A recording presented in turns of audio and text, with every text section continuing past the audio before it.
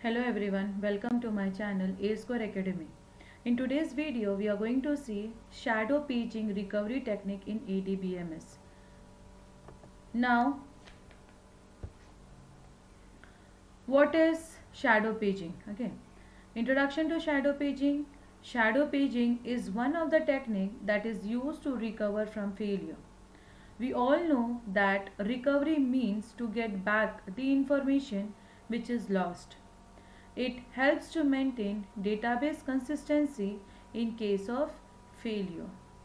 Now in this shadow paging technique, we will see the hard disk is having the data stored in the form of blocks and the blocks have records. There is a current directory or current page table which is present into the RAM or main memory. There is a copy of current page table which is also known as shadow page table in non-volatile memory or hard disk. Okay. So basically here you can see I am directly going to explain this technique with the help of this diagram. Okay, as I said, shadow paging is a technique to recover from the crash. Okay, it is a technique to recover from the crash or any type of failure. Okay, so basically here you can see it is having hard disk, it is having current page table, and copy of current page table is said to be as shadow page table. Okay, what hard disk is having? Hard disk is having blocks. As I said, hard disk is having blocks, and what these blocks consist of? This block consists of the data records. Okay, data records. And what is this current page table having? Current page table is having the block number in it and the pointers to the blocks, those are present into the hard disk. Okay, what is current page table having? Current page table is having the block numbers and pointers to the blocks of your hard disk. What pointer is? Basically it is nothing but the address. Okay, it is having the address of the blocks, those are present into the hard disk. Those are present into the hard disk. Did you get till here? So basically what is hard disk having? Hard disk is having blocks. These blocks are having records. Current page table which is present into the RAM or the main memory, we can say. Okay, it is having the block number, pointer which is pointing to the blocks present into the hard disk. Okay, now whenever any transaction is about to begin, this current page table, copy of this current page table is maintained.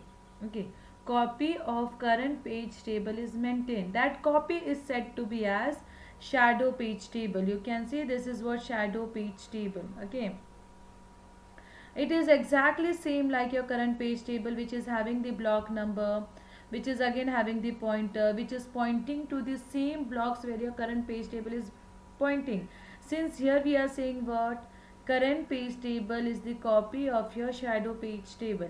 Now once the transaction begins, what is the transaction? You can see here what is the transaction.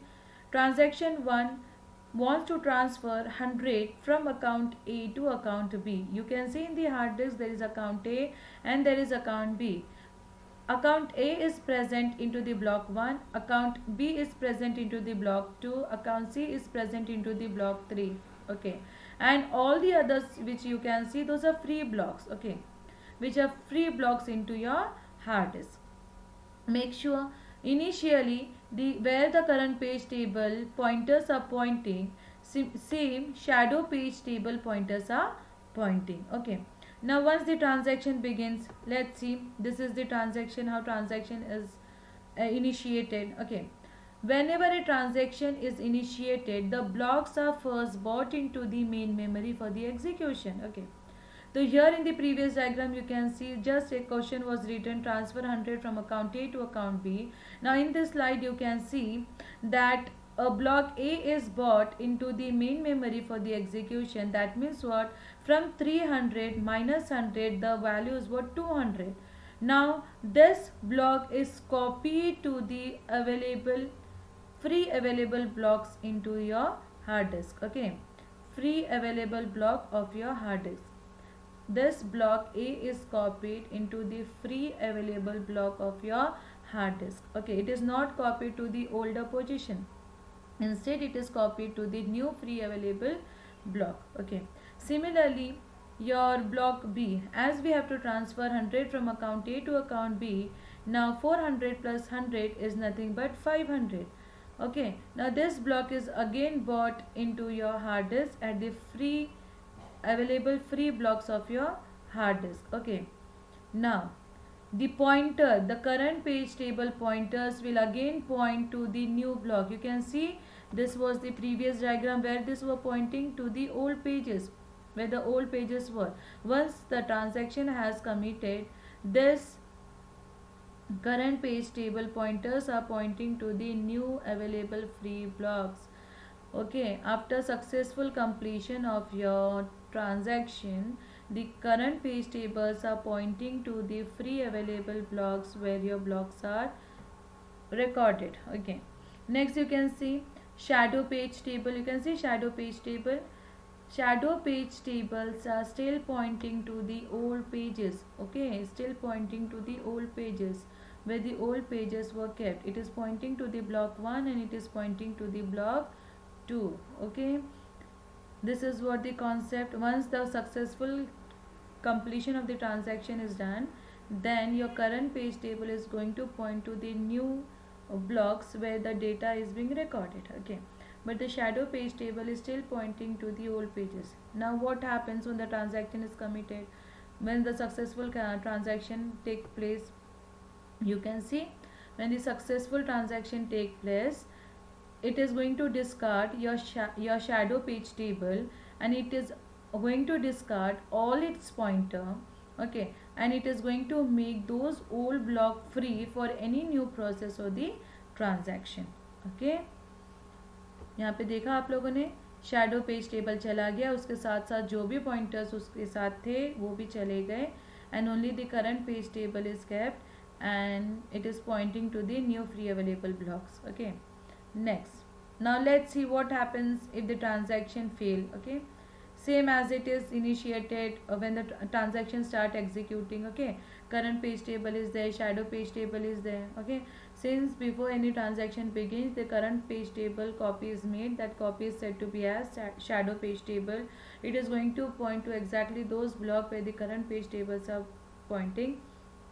Okay, next, transaction initiate. Transaction transfers 100 from account A to account B. It is going to look like this. Okay, now here the transaction fails. Although the same process are being followed over here, the pointers are pointing to the new blocks. Okay, but the shadow page table is still pointing to the old pages into the hard disk. Okay, but the transaction is failed now. Once the transaction fails, we have to roll back to our previous position where our database was, right? Then what to do in this case? Now here we have to keep the shadow page table as it is, and this shadow page table will be treated as the current page table. This shadow page table will be treated as current page table. Okay, so here you can see, then we have to roll back. In this case, the shadow table will become a current page table and we can get our data back, which keeps our database in consistent state. There is no undo and there is no redo. That's why here this method is said to be as no undo no redo method. Okay, पहले आपने क्या देखा था कि shadow page table को हम लोग discard करने वाले जब कमिट होता है ट्रांजैक्शन सक्सेसफुल, बट यहाँ पे आपने देखा है कि ट्रांजैक्शन फेल हुआ है. जब भी ट्रांजैक्शन फेल होता है तो हम लोग क्या करेंगे, करंट पेज टेबल को डिस्कार्ड करेंगे उसके पॉइंटर्स के साथ साथ. ओके, उसके पॉइंटर्स के साथ साथ अगेन दिस न्यू ब्लॉक्स जो भी थे ये दूसरे प्रोसेस के लिए अवेलेबल हो गए, ठीक है. And the shadow page table is treated as current page table in this case. Okay, what ever we have seen diagrammatically, ठीक है, just the return part is over here. The amount 100 is to be transferred from account A to account B. The account A is in disk block 1 and B is in disk block 2. When there is a successful execution, before transaction starts, the current directory copy called as shadow directory is created, which is stored in a non-volatile memory. Current directory points to the disk block of your secondary storage. Same is done by shadow page table. Okay.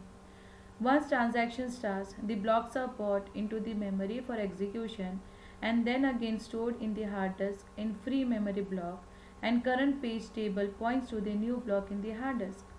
After successful execution, the shadow page table is discarded. Old pages blocks are made free for new process. Okay.